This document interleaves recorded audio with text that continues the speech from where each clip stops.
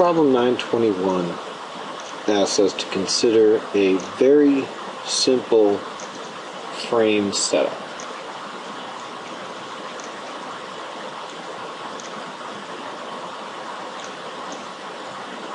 This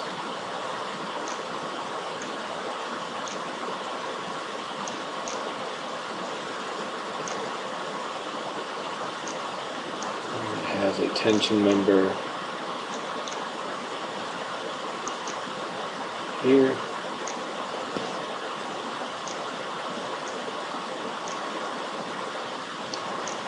This is 2.5 meters in the center here, and this is 1.5 meters.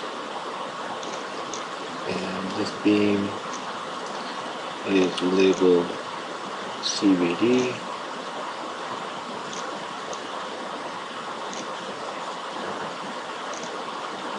And the tension member is AB. And it's also given that tension member AB is a 20 millimeter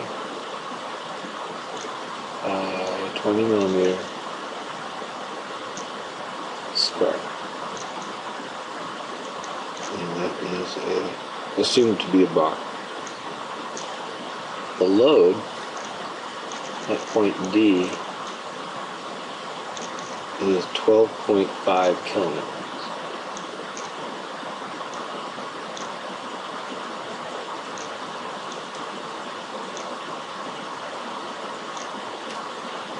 We are asked to specify a suitable alloy for tension member AB. In order to do that, we need to know the stress that's on AB and consider an appropriate design stress for it. To know the stress, we need to know the force in the area. So first we will work on calculating the force. This we do by making it a free body diagram.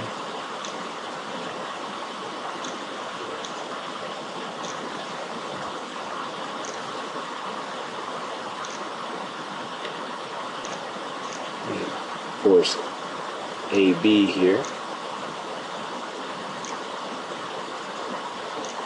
12.5 kilonewtons here,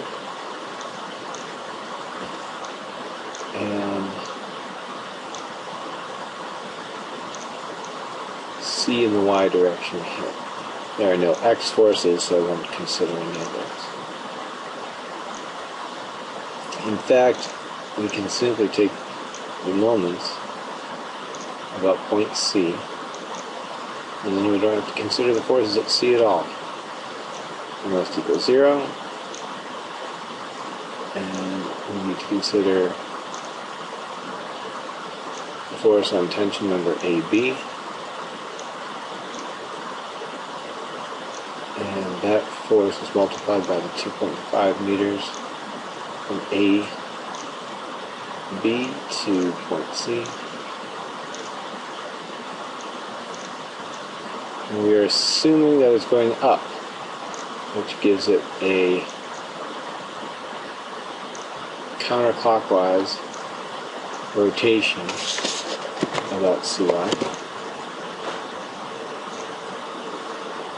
So that means it's a positive moment. We add to that the moment of the 12.5 kilonewton force.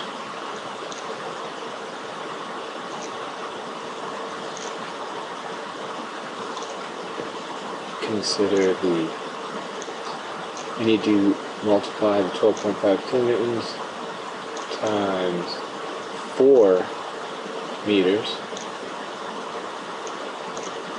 which is the distance from D all the way to point C. And now we can solve for force AB. AB ends up being positive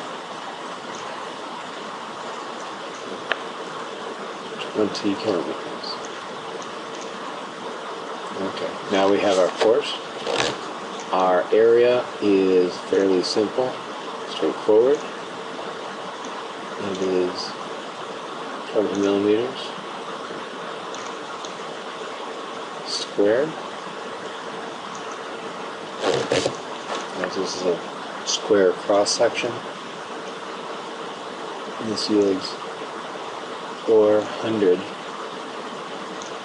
square millimeters.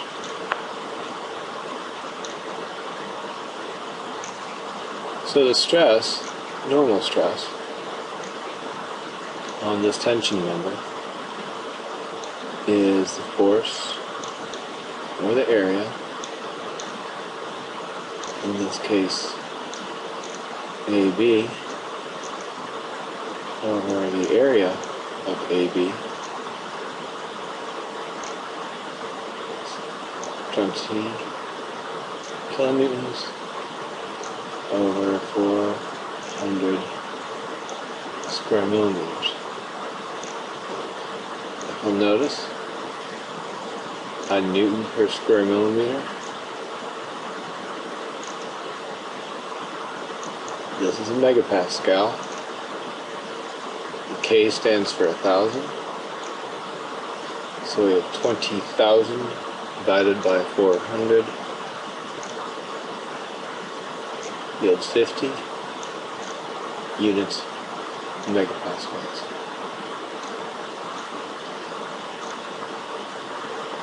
Considering this is a repeated load, we are given that the design stress should be equal to the ultimate stress divided by 8. So we're going to set this equal to our calculated stress of 50 megapascals.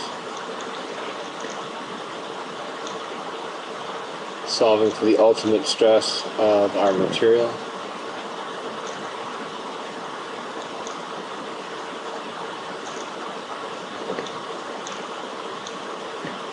We end up with 400 megapascals.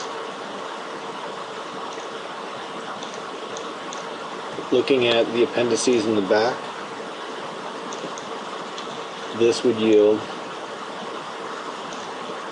any of these aluminum alloys. 2014 T4 has an S